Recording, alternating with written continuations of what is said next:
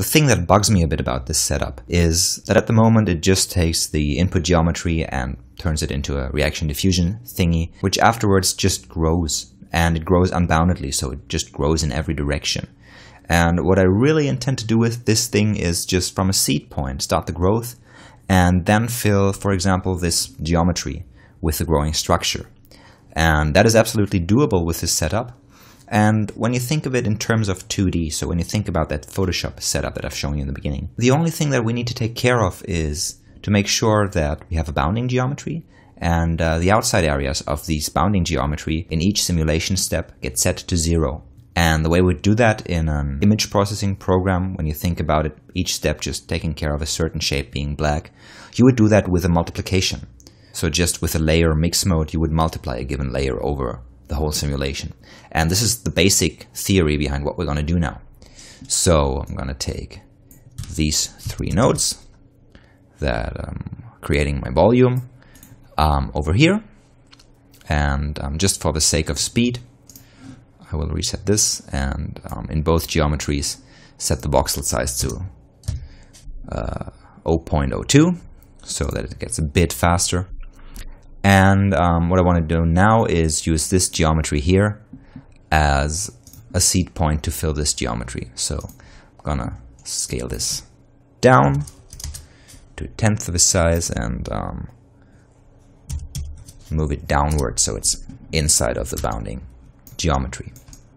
Okay, and the reason I like to use another shape or a different shape than a sphere for a seed point is this gives it a slightly irregular growth to start with. So if you have a spherical kind of seed, it just starts to grow in each direction, and this makes for sometimes a bit more intricate patterns. Okay, now in order to make sure that my growth won't protrude past the boundary of this geometry, the thing I have to do is, in the solver, in each simulation step, make sure that the outside of the simulation gets set to 0. And what I create here with the VDB from polygons, which I then convert into a standard volume, is I have a volume which has a value higher than 0 inside and a value of 0 outside.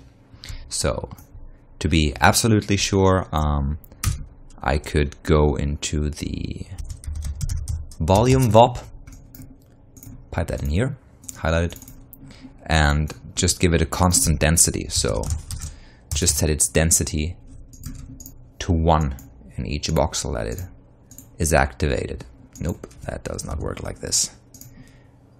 It works like this. We have to set it up in the VDB from polygons because this is a sparse volume, so this has no voxels outside of the surface.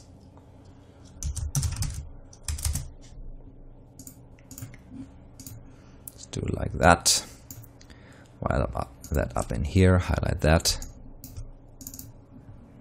Set it to 1, of course. And now we have a geometry that is set to 1 on the inside and set to 0 on the outside. And what I'm going to do with this volume is pipe it in on the second input on the solver, go into the solver, and it's going to come in here. This is my second input. I'm going to drag that down here and add another volume mix. Add that here after all the simulation steps are done. Wire the second input in here and tell the volume mix to do a multiplication. There it is. So everything that's on the inside gets multiplied by 1, everything that's on the outside gets multiplied by 0. So in the end, it won't be there. Okay, let's go up here, highlight our output node, and let the simulation run.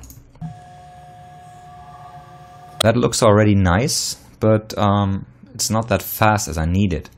And one thing I can do to increase the simulation speed is on the solver, tell the solver to not do only 1 frame per frame, but increase the sub-steps. So each frame it actually calculates not 1 step, but say 4 steps. So I increase the speed of simulation by 4 times now.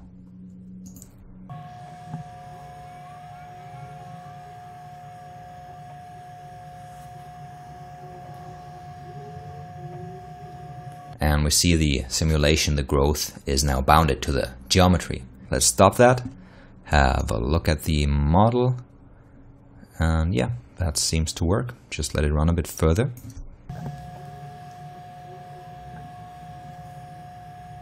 Stop it again. And yeah, it's also filling the outside parts now.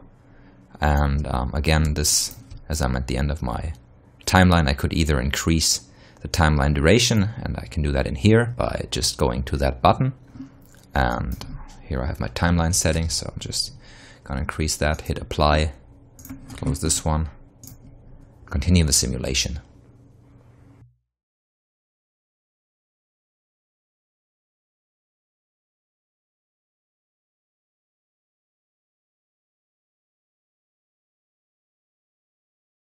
So as you may have noticed, this took an awfully long time, and that is because my volume gets increasingly bigger, and my volume size just is the thing that drives the computational cost of the simulation.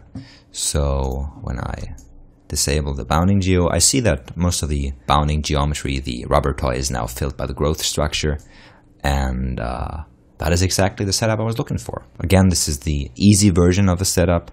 Maybe Manu will dive into the more complex, more elaborate setup at a certain point, but this is the basic setup.